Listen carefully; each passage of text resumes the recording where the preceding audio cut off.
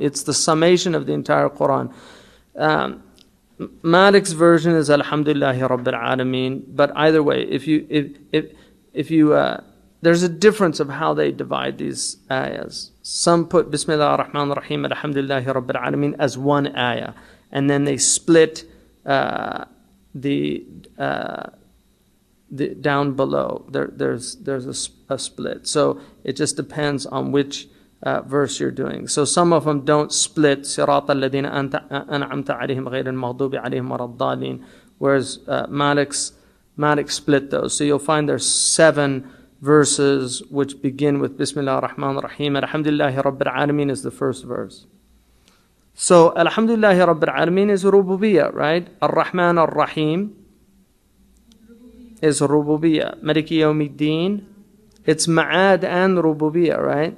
But it's Ma'ad. Iyaka na'budu is Ahkam, Ibadah. Wa Iyaka nasta'een, Ahkam.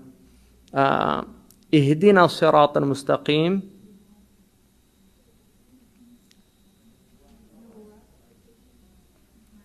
Yeah, the Sirat al-Mustaqim is the way, Sirat al-Ladina an'amta alayhim is the way of the prophets, right?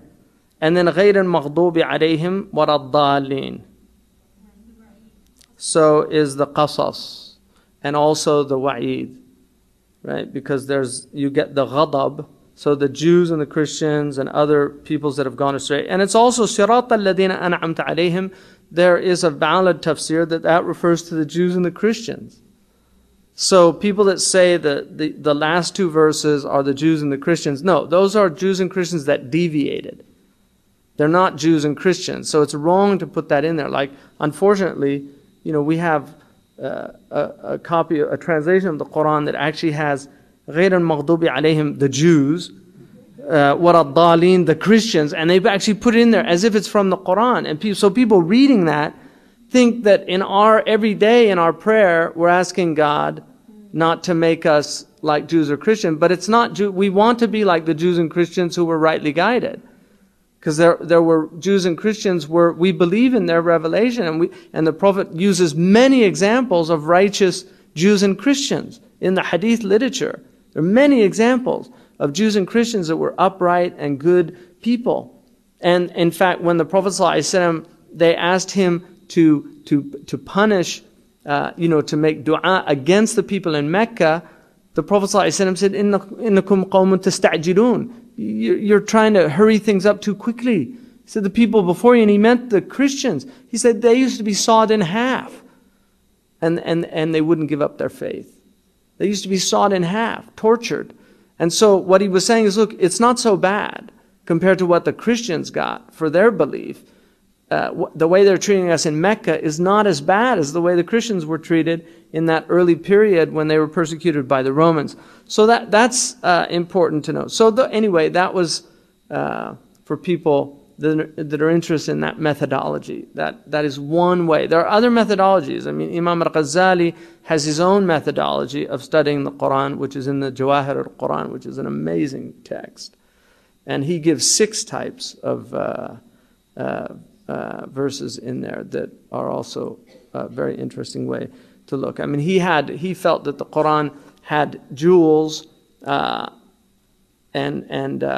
pearls, and that if you understood the jewels and pearls, then you were able to that there were a core set of verses in the Quran that were the jewels and pearls. If you understood those, all the other verses were really embellishing and enhancing those core meanings, but they were the same essential truths. And so he wrote a book to identify those so that you could study the Quran from that perspective. But there are different ways to study the Quran, and I would encourage creating groups, Quranic study groups. I think that our community should do that. We read the Quran as a devotional practice. Like in Ramadan, people read the Quran, they do a khatam. Wallahi, people need to start studying the Quran and really learning the Quran and what these things mean and how they should change our lives and how they should impact us, so that when we read the Quran, it's actually affecting us. you can do khatam again and again and again, but if you don't study the Quran, the purpose of reading the Quran is أَفَلَا يَتَدَبَّرُونَ الْقُرْآنَ. Aren't they thinking about this book? Or are their hearts sealed from being able to penetrate its meanings? And the Quran, it's like kalbahari, it's like the ocean. It's just wave after wave of meaning. And the meanings don't stop. Even for the same verses, you can read, mulk for years and years and years, and you'll find things in there that you never saw before. Right?